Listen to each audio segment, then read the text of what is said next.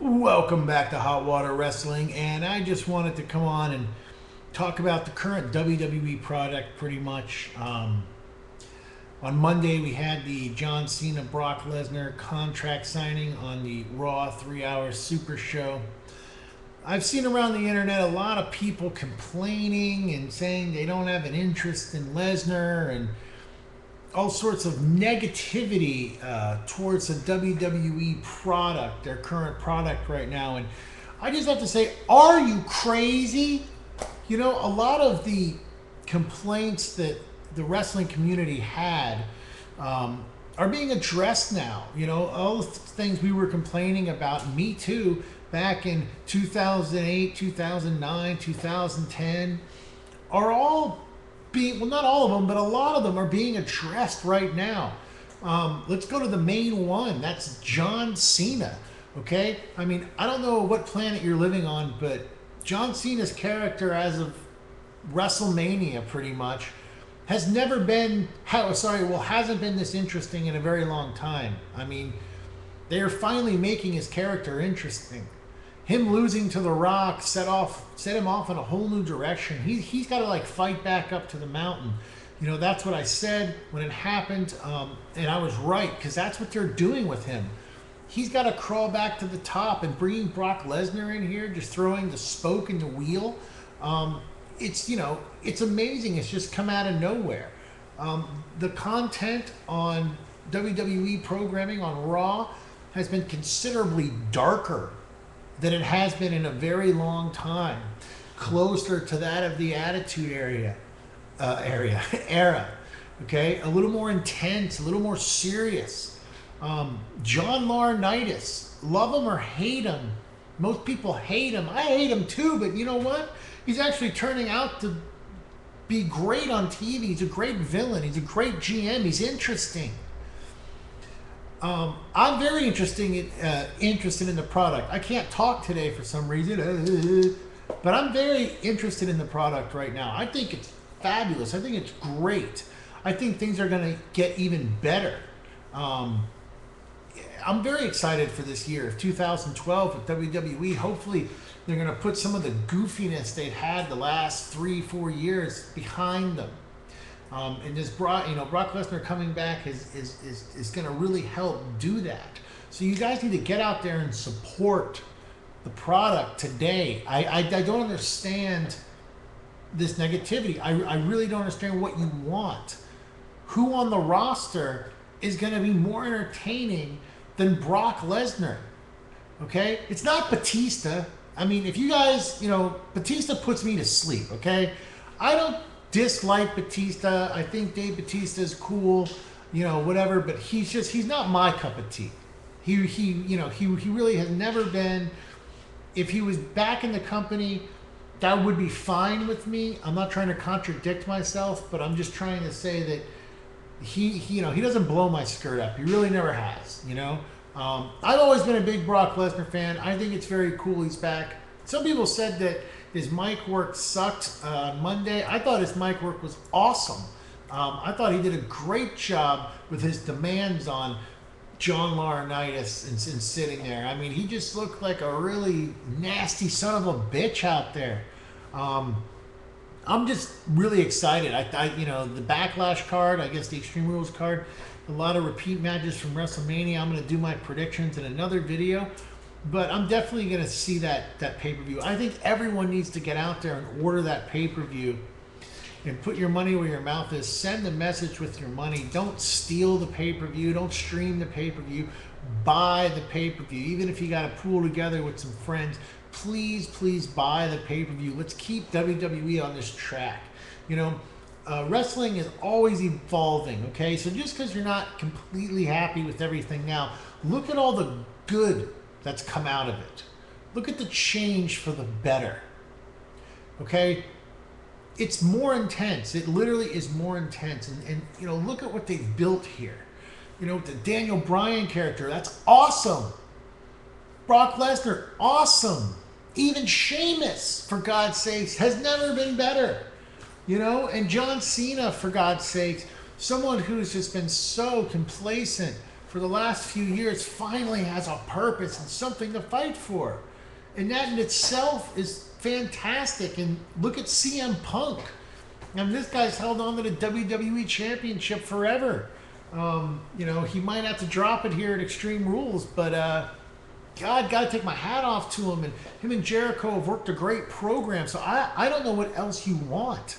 You know, I think that you Dolph Ziggler fans out there and you Miz fans out there, don't you worry one bit, okay? Those guys are going to be fine. They're going to have their day. They're going to be back in the fold. Don't even worry about it. Those guys are good. And if I remember correctly, everyone was complaining about Randy Orton being boring and Randy Orton the Viper. Ugh. Well, you got your wish, because guess what? Orton has been really a non-factor for like a year, okay? They haven't given him all these belts and all this, well, maybe not a year, but at least like, you know, 7-8 months since his programming worked with Christian, which was quite some time ago. He hasn't really had much relevance. And I'm cool with that too, because I was stale on Randy Orton's character as well. And it's not like the company has just made everything about Orton and we're seeing the same crap that we saw over and over again in the past years. We're seeing some new stuff. Now, I had no doubt in my mind that Orton's going to be right back in the fold. But I just want everyone to step back and look at this. And I mean, if you're going to send a message to Vince McMahon, you'd rather see Hornswoggle and Santino running around every goddamn Monday Night Raw, and you're not going to care, then we're just going to have crap. Okay? If you send the message that, yes, Vince, you're doing a good job. You're out there getting Brock Lesnar. You're getting The Rock. You're making it intense. You're making it more edgy. You know, you got John Laurinaitis, who's a complete sack of shit out there, pissing everybody off. That's what we need. You know? That's what we need.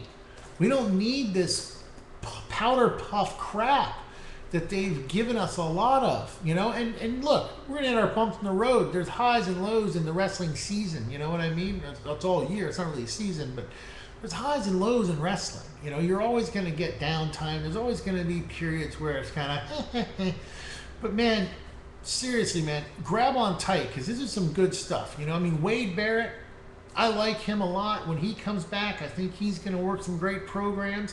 Even Ryback out there, Skip Sheffield's come back as Ryback. That guy reminds me of someone from like the late 90s, like, of course, good old Rhino. Yeah, dude, I don't know. I am really happy with what's going on in WWE. I was going to kind of stop watching wrestling after WrestleMania.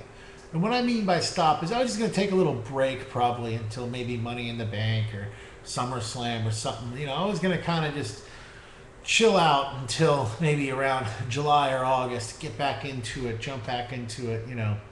I'd always check in and, you know, I can't stay away completely, and I'm not like some people coming on here and be like, I'm never watching again and I ain't done here. No, you know, when I say take a break, I just mean just take a little hiatus, take a little break, a planned vacation from wrestling.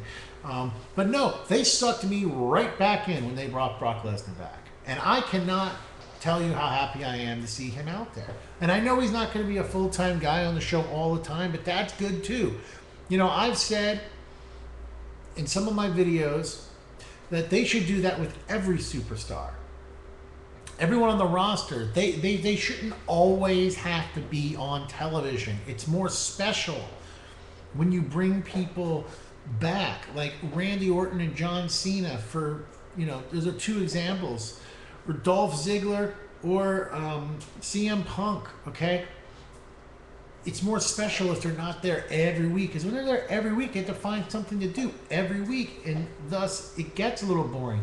If guys were not on television every single week, then the people who were on television that week could really work programs of substance. You know, really give you something to bite off instead of just calling it in and getting through the show because they're on this week and next week and all the time, and they always have to think of something to do. Instead of having to think of something to do every single week, why not think of really cool things to do a couple times a month and make them quality instead of quantity. Quality over quantity is always better in every situation.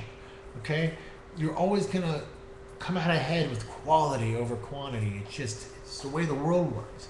And so I'm fine that The Rock's not on full time, and I'm fine that Brock's not on full time, and I think it's great. I really do. I hope they do bring Batista back for a little while. That's good too. Throw another guy in there. Get him in. Maybe we get lucky. Stone Cold comes back. You know, they're still pushing a lot of the young guys. I think that's fabulous. You know, like I said, the younger guys are going to be just fine. Don't you worry. The cream will rise to the top. Just, you know, keep watching. Dolph Ziggler will have that WWE strap around his waist at some point this year. I'm almost certain. And if he doesn't, it's going to be for a damn good reason, in that it's going to be a great program with Brock Lesnar or The Rock or CM Punk and John Cena, and it's going to, or maybe Dave Batista, and someone's going to be in there. They're going to be up in the mix. It's just going to be a good year. I really think it's going to be a good year. I just had to come on and say my 2 cents that I think you guys are absolutely nuts to be on air complaining or bitching about WWE right now. It's never going to be perfect, okay? There's a lot of things from the Attitude Era that I did not like.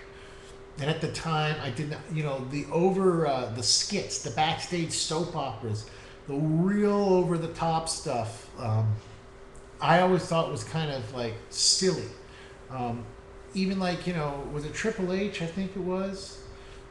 Or was it Kevin Nash? Oh crap, I can't even remember now, it's been so long.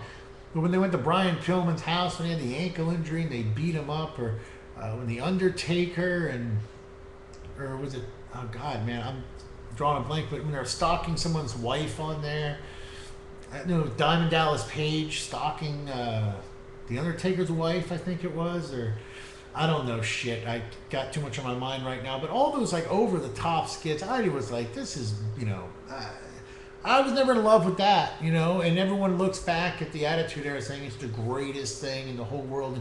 And you know what? It very well could be the greatest thing in the whole world. There was a lot more good things about the Attitude Era than bad things. But my point is that it's never going to be 100% perfect. It's never going to be 100% tailored to you. And part of wrestling is keeping the fans guessing, keeping people not getting comfortable. As you know, I mean, look at the way Vince runs the company. No one is comfortable, ever. Even the top superstars.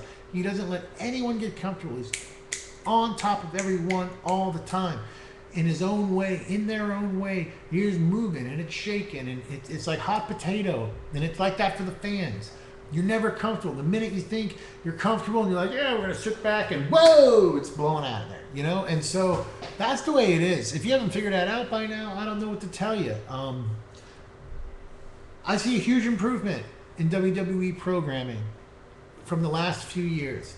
We need to embrace that. Send a message to Vince with your money. Buy Extreme Rules. Buy Extreme Rules. Tell your friends, please, buy.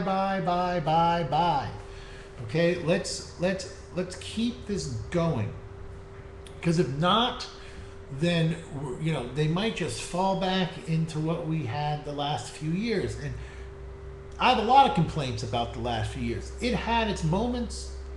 You know, CM Punk, when he dropped the pipe bomb, and he had that fabulous match with John Cena at Money in the Bank, and had that title run. You know, that was the beginning of all of this. And it's just been getting better and better and better, in my opinion. I just want to keep it going. So that's my 2 cents about Brock Lesnar's return, Extreme Rules, the current product. Keep it going. Keep watching, and I'll see you next time on Hot Water Wrestling.